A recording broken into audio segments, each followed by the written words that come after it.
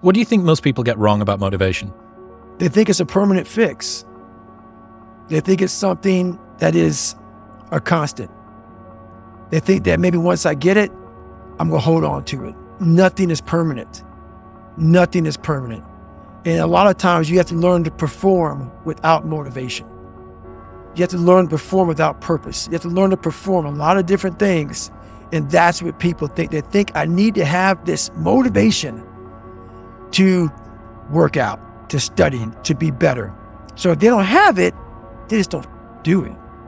And that's where you fail. You have to learn to train your mind well beyond motivation. If you have motivation, that's great. That's some kindling to the fire. All it takes is a little bit of spark, and you can burn a whole forest up. But motivation, you have to learn to exist without it. You have to be your best self when you're least motivated. And that's the tricky part about all that. Motivation is just a word. You have to have these different things in your mind on where you want to go and know that motivation is not going to get you there. Now, motivation is kind of a strange word because it doesn't really mean what we think it means. We think it means that we're fired up to do something. We think that it means we're eager and passionate to make something happen. And we think that somehow we should just be able to turn on that eagerness and turn on that passion, but we can't. Because you just can't turn on passion. You can't just turn on the desire to execute a task. It just doesn't work that way. And honestly, that isn't even what motivate means. Motivate doesn't mean to yell and scream and encourage. No. To motivate actually means to provide a motive, a reason why. So to motivate someone is to explain to them why they're doing what they're doing, how it will help them, where it'll take them, why they should continue to work and to struggle and to fight. And when you need motivation yourself, don't look for someone to scream and yell. Don't look for someone else to give you motivation. Look at yourself. Look at yourself and remind yourself why you are doing what you are doing. Remind yourself that this struggle, this temporary pain, this fight that you're in, this is what will make you stronger and faster and smarter and better. And then with that motivation, go forward into the fray, into the storm, into the heat of the battle where victory is forged. This is another thing where it comes back to motivation and discipline. I want to really stress the difference between those two things.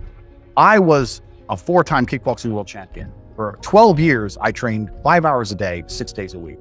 And I was motivated to train probably about 25% of the time. The rest of the time I went because I am disciplined. You don't feel like going through that shit on a Wednesday morning when you wake up, but you have to do it because you're disciplined. You're either a disciplined individual or you are not a disciplined. I do not need to be motivated. I'm a disciplined person. I allocate X amount of time to work. I'm going to do it. But that is the bottom line answer. It's discipline. You're going to have to work when you don't feel like working. That's how it's going to have to be, or you're never going to be. And it always comes down to discipline. All the other people who are building multi-million-dollar careers and lives and businesses, they've all figured out one thing. They know how to get themselves up and moving when they don't feel like it. How do I stay motivated? Because no one stays motivated.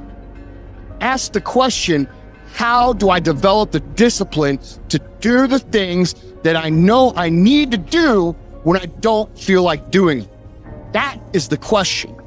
Because it's really easy for anybody to come to work on the days they feel like killing it and killing it. But what happens on the days that you don't feel like killing it? What happens on the days you don't feel like going to the gym? What happens on the days that you don't feel like getting out of bed? Because those are the days that are going to define where you end up in your life.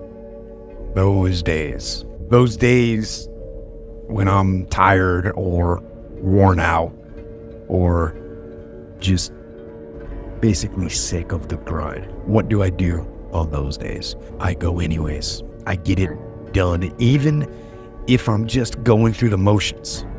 I go through the motions. I don't really want to work out. I work out. Don't really want to get up and get out of bed. I get up and get out of bed. Don't give in to the immediate gratification that is whispering in your ear. Shut that down. Do not listen to that noise. Instead, go through the motions. Lift the weights, sprint the hill, work on the project, get out of bed. And by simply going through the motions, you overkill that path. You stayed on the righteous path, the disciplined path, or stayed on the right path, which is right. No. I've never met a person who was not successful that didn't have a great amount of self-discipline within their life. Self-discipline and being able to perform and being able to keep your life on schedule and being able to keep commitments and promises and meet deadlines is essential to success. If you study people who are at the pinnacle of anything, you recognize that to get there, motivation was maybe 1% of the formula, maybe. Winners don't need motivation. Winners need discipline. Discipline's about getting it done because it needs to get done, not because I feel like it, not because I'm motivated for it. Well, I think the one thing that discipline definitely does help you with is it helps you get things done. And when you get things done, when you actually do things, you have more success. And sometimes a big part of success is just not being fucking lazy and just doing it. That's like 90% of it is just showing up. Get there and start working. Like, you're not going to feel perfect every day. If I only worked out when I felt good, I'd be a fat fuck. Because there's a lot of days I don't want to do it. It's pretty much the same with everybody that actually gets good at something. There's got to be those days you push through. And they're probably going to be more numerous than the days you don't. And so the benefit of discipline in my eyes has always been that through discipline, I get things done.